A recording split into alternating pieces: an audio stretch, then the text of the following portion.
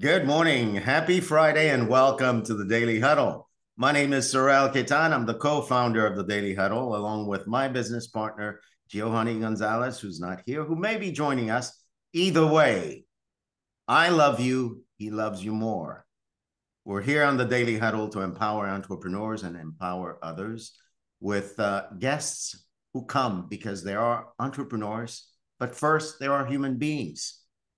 Leaving us entrepreneurs with a window to see that however you are as a human being, you can be successful as an entrepreneur. And Mitou Charles, who's my guest this morning, is going to share her success, her journey, and her life with us, just to be that kind of icon.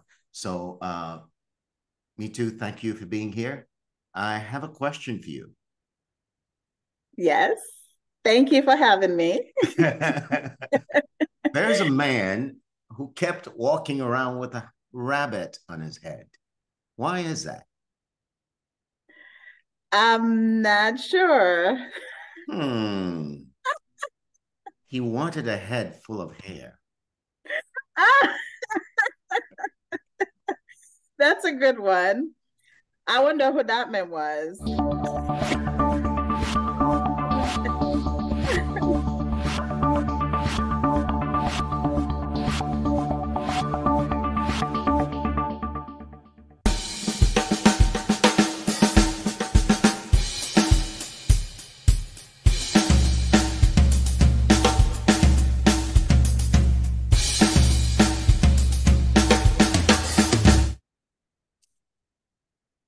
Are you present? And whether you are or not, the following questions are going to generate you being present. Michelle, good morning. What time is it, Michelle? And who are you going to hug today? The time is now. Right now, the only time we have. And today I'm going to hug someone at the Triumph dealership because I'm going to be going there to do a live stream. Let's do that. Thank you, Michelle, and welcome to the Daily Huddle. Rashida Wright, how are you? And what are you grateful for? I am. Oh, my goodness. I am blessed and grateful for life and for life itself. Thank you. And who are you going to hug today? Who I'm going to hug today? I already hugged my tree, and I'm going to hug my new grandson. He's going to be 1 week old today. Oh, my God. How time flies. Can you imagine? In 2 weeks, he'll be 2 weeks old. Yes, exactly. What are you grateful for, Rashida? I am grateful for life itself. Trust me, one day more to my calendar. Yes, I'm grateful. And by the way, my grandson was born on my birthday. And last week, Friday, was my birthday. Happy belated birthday. I have a new grandson, and he was my birthday present. Oh, I'm so grateful. Oh, my God. Trust me. How blessed you are indeed. Rashida, thank you for being here. Thank you for your energy. And thank you for providing the listening for this conversation to happen. I prepped our guest, so I will ask her the last question. Mitou, where are you? I am here. Right where you're supposed to be, indeed. Let me take a moment and introduce you to the world. This is my friend, Ermite Charles, and we call her Mitou, affectionately. She's an entrepreneur. She's a singer. She's a songwriter. She's an entertainer. She's a mom. And she was born Ermite Vilaire. She grew up in Haiti and left and came to the US at the age of 21. She has a passion for music, a passion for business, and a passion for life. So today you get to meet my friend, Mitou, and who's going to share her passion with you with the intention of infecting you with her contagious passion and her contagious life. Mitou, good morning. Welcome to the Daily Huddle. Good morning, the Daily Huddle crew and the world. Thank you, Saurel, for having me. I know you always try to put me in different things, and I am grateful for that because I can go sit in a corner sometimes and not, do what I'm supposed to be doing. So I thank you for that. Funny, people would look at you, listen to you, that never think that you are the type that would just go sit in a corner, at any rate, I am glad you came out of that corner to share your time and your voice with us today. I want to ask you to sing. But I will ask you this. Both you and I are from Haiti. Mm-hmm. And there's something that happens to people who emigrate, who leave their home country to come live in another country. I want to hear from you. What was it like leaving Haiti at the age of 21? And how has migrating and leaving home impacted you? So what was it like leaving Haiti? It was definitely emotional, but growing up, it's always everybody's dream to either vacation or move to the US at some point because we want to see what it's like outside of Haiti. Definitely a culture shock when I first came here, but as soon as I touched the soil here, I was definitely grateful for the opportunity to come here. It's been great since I got to the US, and it's helped me fulfill certain dreams that I've always had growing up, such as being an entrepreneur and having the tools here to help me be successful in my journey. And so you left at the age of 21. If there's anything about your life in Haiti or about Haiti itself that you miss, what is that? I do miss being able to just get up and go hang out with my friends. But at that age, you didn't have a whole lot on your plate. So it was a different life at the time.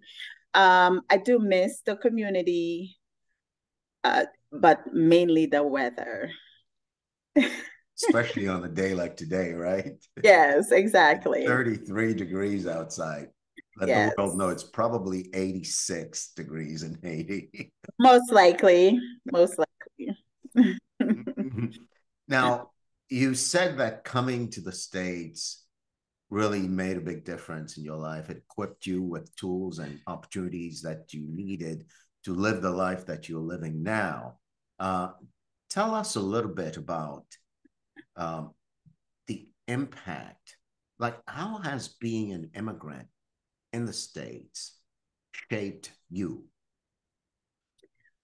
I have to say that it really helped me move forward in my dreams. Again, being an entrepreneur, I had a business mind since I was a little girl. Growing up in Haiti, I would always be hustling, as we could say.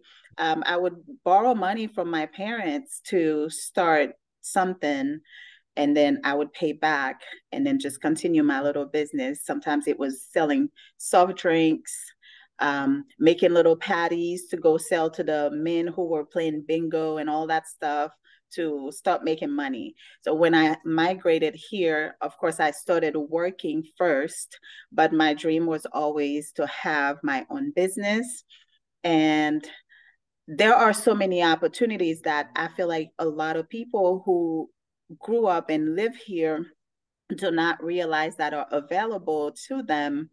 But we also, not everybody has the mindset of taking on the risk, I guess, as an entrepreneur.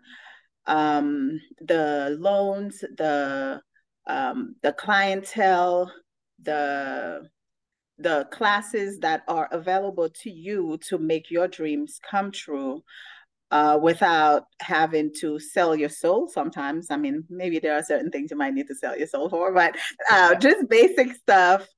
It's been great having the opportunity to get the resources that are out here in this country that may have been a little bit more difficult back home to fulfill those dreams. Yeah. So you are now an entrepreneur and you run a very successful business, a hair salon. And I'd love for you to take a moment and trace the journey. What sparked the idea of owning, building, and creating a hair salon? And what challenges did you go through? And where are you now with that business? I started as a hairstylist. I worked for someone for 9 years. My goal, and I remember telling him in the interview when he was hiring me, my goal was to have my own salon within 10 years. And a few years later, I didn't make it to the 10-year mark. It was 9 years, and I was able to open my own. It was definitely scary because you taking that big step and you will always think like, what if it doesn't work out? But I don't like to enter into anything with that mindset, but in the back of your head, sometimes you're like, what if? But I am that person. I like to have worst case scenario plans. And I know a lot of times they say when you enter in business, it's all in. You should not think about plan B, but I am that person because I feel like if anything were ever to happen, the fall hurts less when you have the worst case scenario because you are already prepared for for what's to come. But I started very small in a small suite. And eventually I grew up. Within a few months, I realized I can grow and I can do this. So I bet on myself and took the chance, grew into 3 suites at that point. And within 3 years, I said, I need more space again. So I grew and got a storefront, and I have other people working for me. And it's been an amazing journey. It comes with challenges, of course, because you have to always stay ahead of the game to continue the success. You can't afford to just sit back and be like, well, I've reached wherever I needed to. And I don't think really there's ever a tipping point, not tipping point, but like a final destination, truly, because whenever you get to the final destination, you set new goals. So my goal is to always set new goals, but I have other people working, and I want to continue growing my empire. Man, so you appropriately you use the word empire, right? Yes.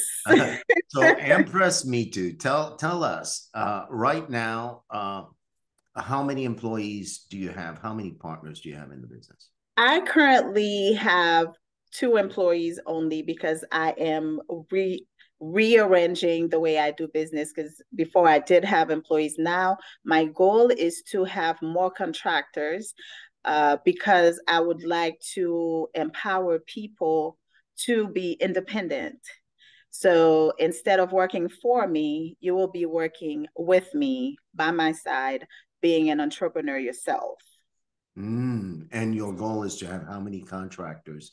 At the moment, the space can hold 7 more people. Well, 7 people, plus myself, comfortable. Yeah. So you spent 9 years working for someone else. Mm-hmm. You gave yourself a 10-year goal, but you made it in 9. You mustered up the courage to open up your own business. Very quickly, you discovered that, gosh, I can do this. What is it about your craft that actually keeps your clients coming back? I think it's a whole package because I care about my clients, not just the money that they're bringing me, not just, the business, but once you walk through the door, I want you to feel at home and I want you to feel comfortable. I want you to feel like it's family like you have support. So you don't come here just to get your hair done and get beautified. You come here this is your safe haven, basically. When you come here, you can let it all out.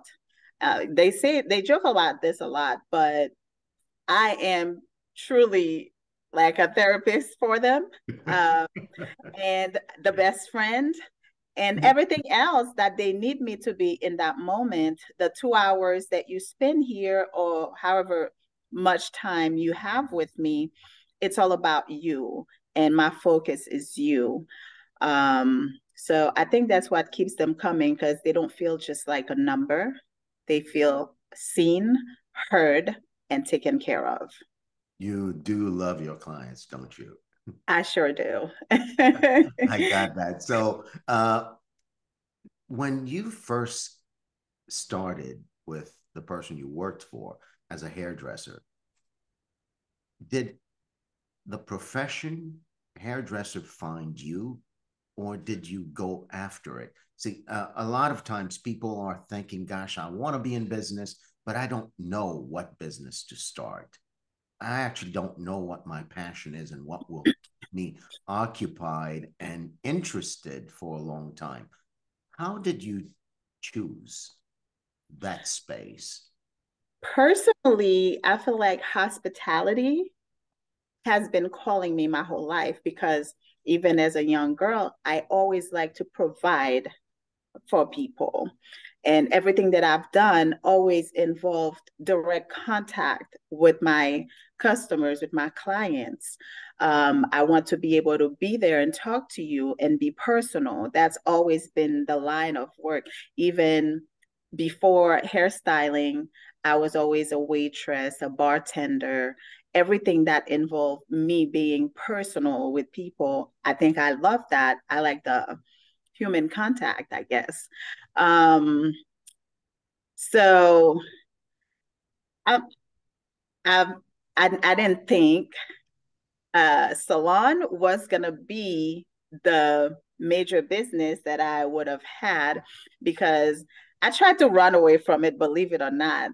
It kept calling my name, but I was like, no, they're not going to take me seriously. I mean, even still, even owning this, people walk in and still think, oh, you're just doing this for until whatever, until the next best thing. And because unfortunately, the trades, a lot of people don't take them seriously. If you don't go to a 4-year college, a lot of times people don't think, it's a serious line of work. So it took me a long time to realize and also accept that this is my calling. This is what I'm supposed to be doing, touching people's heart and beauty at the outside and the inside. That's what I'm supposed to be doing.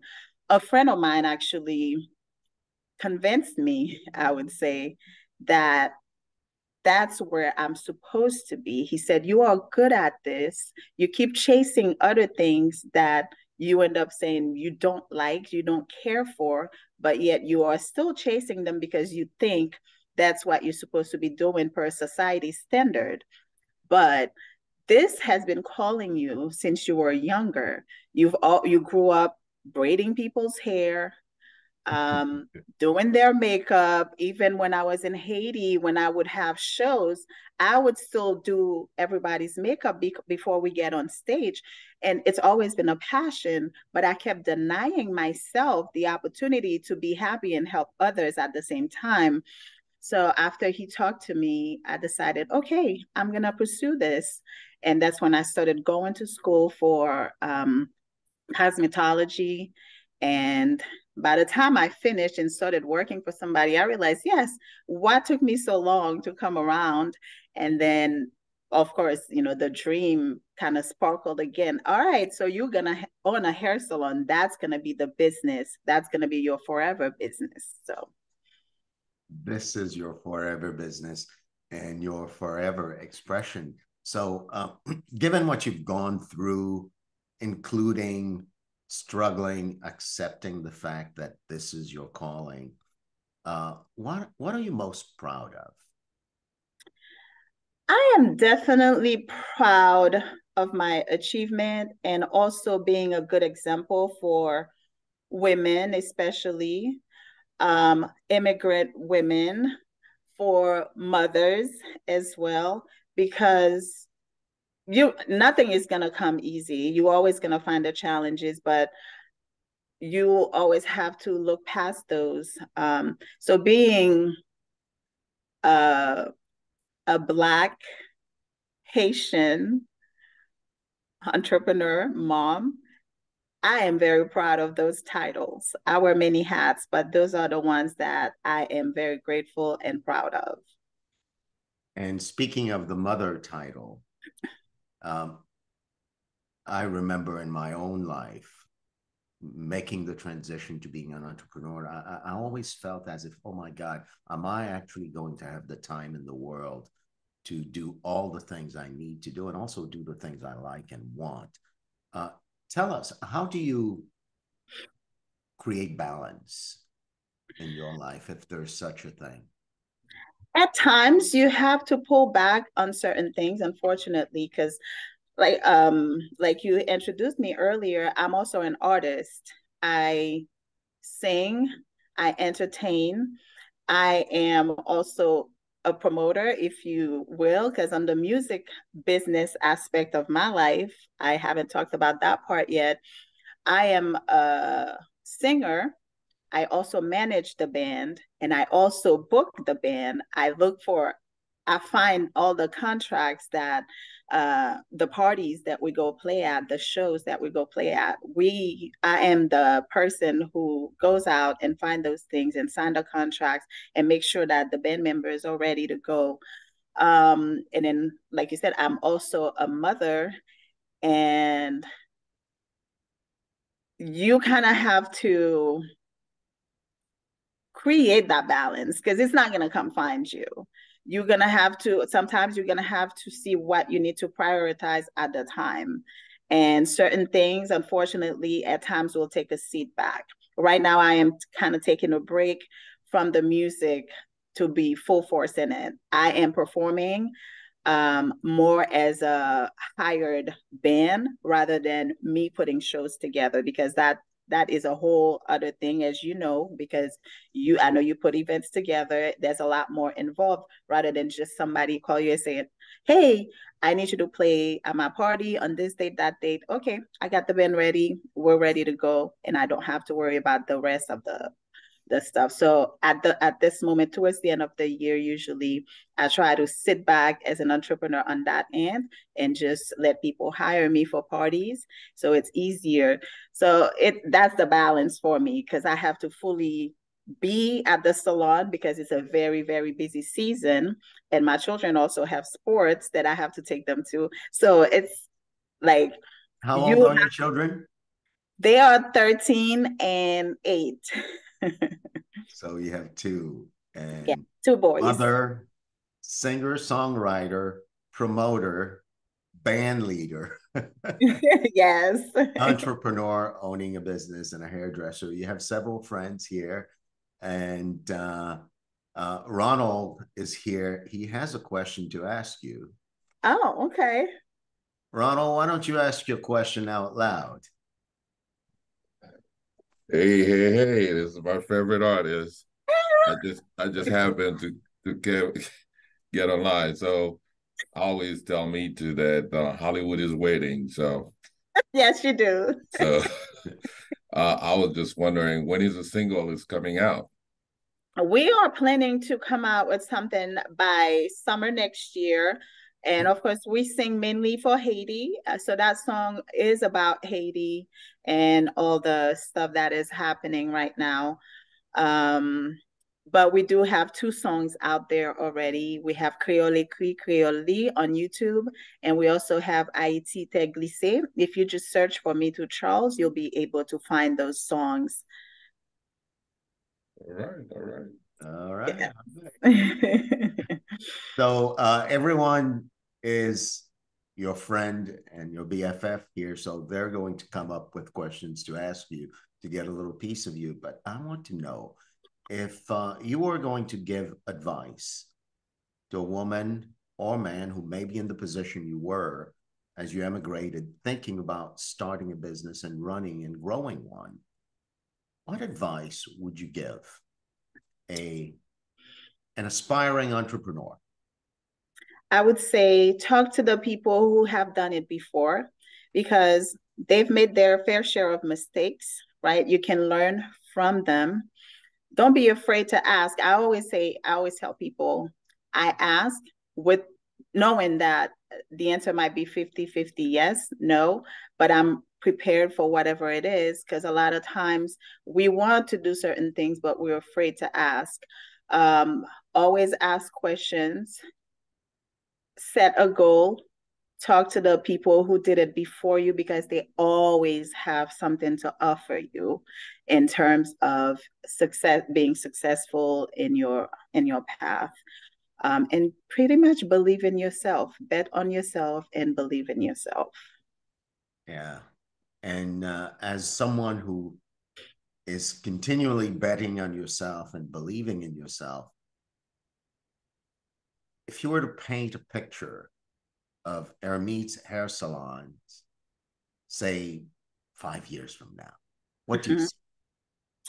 I see a big building with probably at least 20 chairs, and all of them are entrepreneurs for themselves. They work for themselves. They're just under my roof with my guidance. And also with the brand being pretty much known everywhere, globally, hopefully. At least that's it for now. That's it for now. Yes. A building, 20 chairs, filled with entrepreneurs who you are grooming and shaping and helping to grow their own businesses under your roof. I love that. That's the least, but it can change and be bigger. There you go. I told you I had a surprise question for you at the end, right? Ooh, all right. I'm ready. So if there's one thing that people would never guess or fathom about you, what is that? Probably that I live life out loud, and I am very proud of who I am, where I come from, mainly the Haitian part, but I'm also a non-monogamous that a lot of people would have never guessed, maybe. That I do talk about that a lot, because I'm all about giving information to the world and also letting people know that it's okay to step outside the line that society has drawn for us, and that it's okay to live your life the way you see fit, not the way somebody tells you that it's okay to do. Thank you for sharing yourself with us. The Daily Huddle goes by really fast. We have 2 minutes left. Oh, wow. We're just going to close it out that way. But before we close it out, if you wanted to say one last thing to female entrepreneurs and to entrepreneurs in general, what would you say? I would say wake up and go after it. Don't let anything get in your way, because there will be a lot of things that will get in your way. Sometimes you will need a break. You will need to breathe. Take that moment, breathe, and then get back up and keep going. And that's what you've done, haven't you? Yes, because there will be moments where you will need that breath. It's okay. You get up, you get your breath, and then you keep it moving.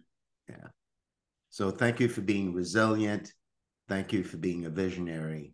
Thank you for being an icon for what it is to be a Haitian woman doing her thing.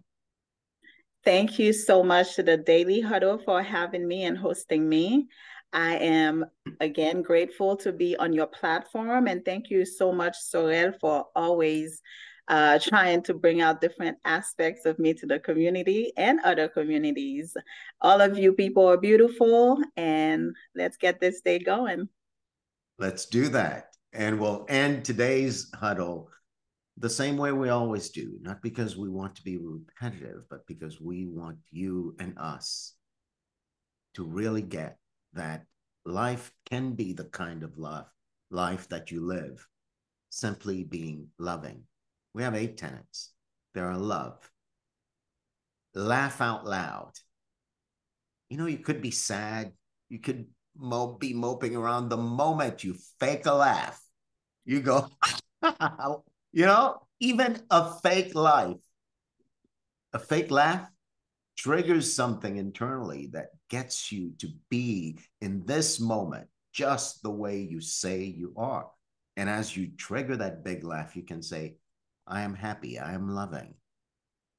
I'm going to feed this body what I need to feed it. Eat mostly plant-based. Sleep at least 7 hours, if not 8. Giovanni wants to sleep 10 hours. Right, Gio? And sleep, rest, give of yourself, give of your things. Be generous. And last but not least, move your body every day. And if you're ever thinking that you're right about something, check your assumptions. You may discover something unexpected. So go for it. Live, laugh out loud. And tune in for the Daily Huddle on a daily basis. Monday through Friday, we'll be here. Have a great weekend. I'll see you on Monday.